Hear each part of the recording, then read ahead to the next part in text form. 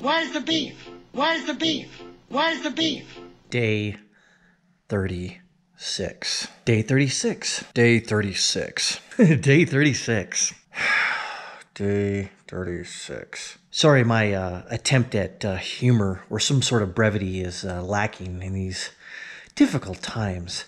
Speaking of these difficult times that we're all living in, have you ever noticed now, especially, that commercials are a little different on TV?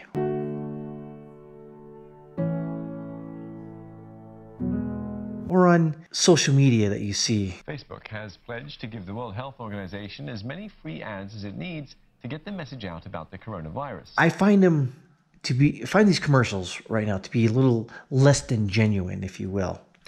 Like if you get a commercial from State Farm, we're here to help. For now, we're all living a new normal. Businesses are closing.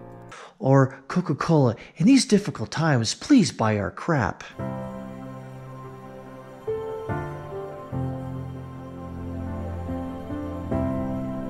I mean, I get it, you know.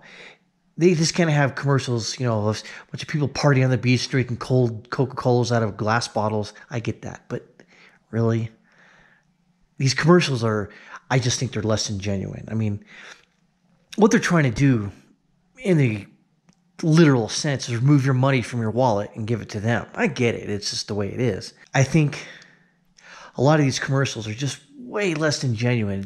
These commercials seem a little on the nose, if you will, kind of right in your face. Just like, yeah, I get it. You know, they have to say something, but at least, I don't know, be a little more cool about it.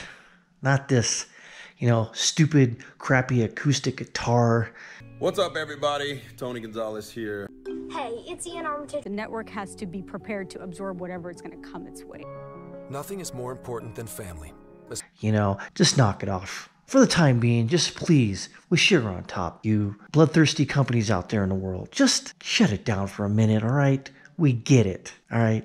We get it. This is day 36. Stay frosty. Ugh.